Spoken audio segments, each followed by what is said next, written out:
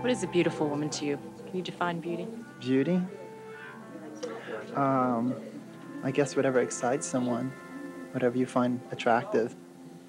There's no such standard, I don't think.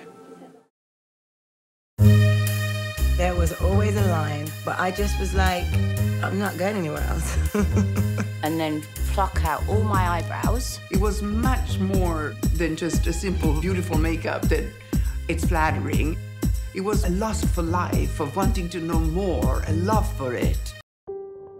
Him growing up in Louisiana, being openly gay and being adopted, and I think that he was also taking medication, taking painkillers to also deal with his emotional pain.